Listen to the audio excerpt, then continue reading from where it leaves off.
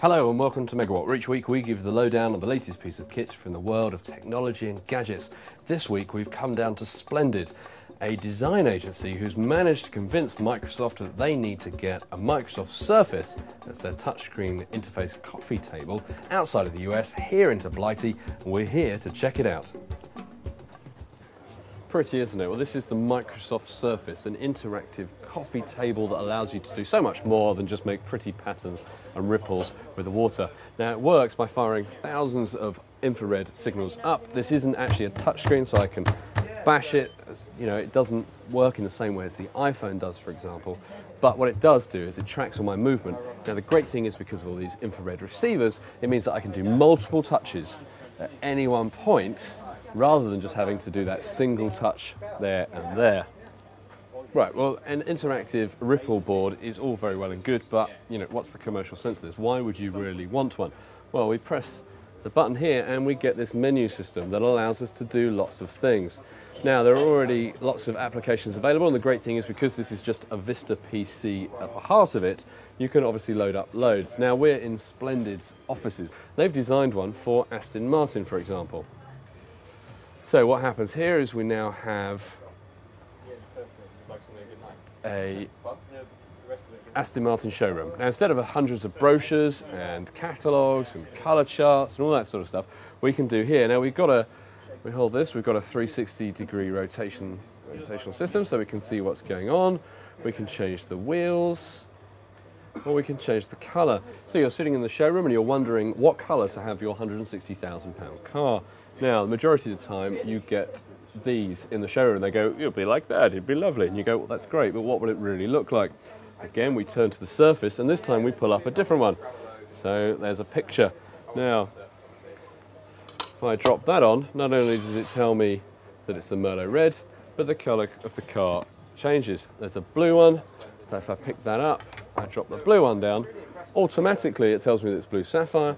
The car has changed, and I can see what it looks like. All rather very cool. Now, in addition to that, let's go to another one. The really useful things, imagine if you're sitting in a hotel lobby, you have no idea where you're going, and you say to the concierge, hello, can you tell me where this place is? And he'll go, of course it is, and he'll suddenly start trying to draw on pieces of paper. Well, if they had one of these in the lobby, the idea is that you get a whole mapping system on its own. So let's pull this out. This loads up. All of a sudden, we've got a map of Soho. And we can move it around, we can spin it. There's a satellite view. And all of a sudden, you can quite easily see how really useful this would be. Now, the idea is that the applications themselves are incredibly easy to design. And so whilst we're using this for some mapping software, for example, to show you could use it for anything. You know, like battlefield troops coming across and a modern day risk being used by intelligence, or air traffic control.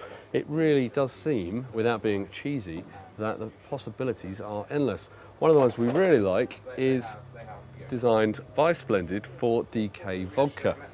Now, this is where it gets really exciting. On the bottom of this, you can see, is a small tagging device. Now, this tells the computer what this actually is. This is a bottle of vodka. I know it doesn't look like a bottle of vodka, but it does. So I put that bottle of vodka down. All of a sudden, the display changes. You get interaction, so you can move that around. And then I can say, I'm going to have a vanilla bond. It tells me the recipe. And then I can obviously, when one's delivered, I can have a drink. Now, if I put the glass down, I get a coaster mat. Now, this could tell you lots of different information about the fact that the drink's about to be emptied, what it's in it, could be involved in a game. I mean, basically, it's a digital coaster. Finally, one of the cool things to show you is that you could take that further and use it with your mobile phone. Again, having a sticker on the back, and it doesn't have to be a sticker, it could be built in, it could be transparent.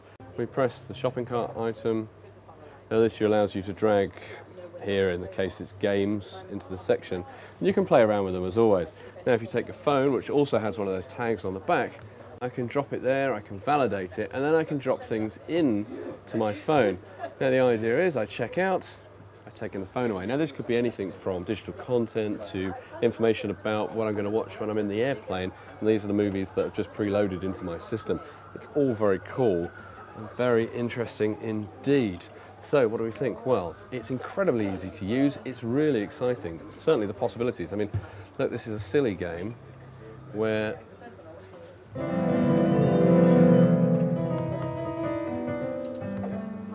you have a piano. I mean, that's just, you know, bonkers. Overall, it's really good. Are you going to see one in your home anytime soon? Probably not your living room. However, you probably are likely to see them in the retail space, the hotel lobbies, car showrooms, places all around. And the great news is, from next year, this might be the only one in the UK at the moment. However, we're likely to see them in the retail space very shortly, and that's the Microsoft Surface.